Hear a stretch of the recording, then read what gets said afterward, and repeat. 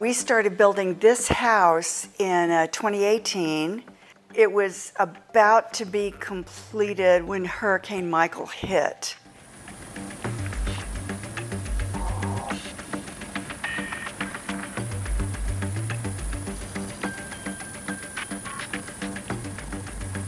The damage to the house was only shingles above the door and back. So apparently the hurricane hit the house, which is basically designed as a boat, and went right down the sides of the house.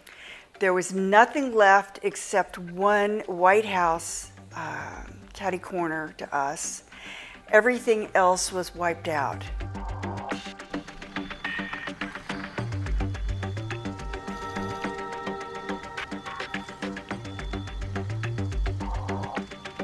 I don't really feel that the population is taking into effect the environmental catastrophes and adjusting for it.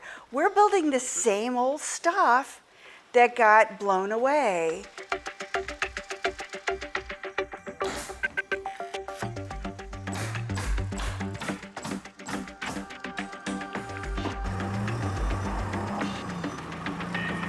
This house was built by a lady that was looking to build a sustainable home.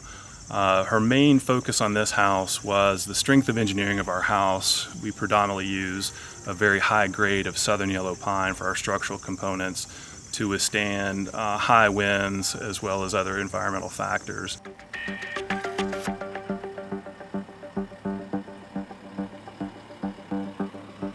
I think that environmentally, architects are going to have to start thinking out of the box. Definitely outside of the box.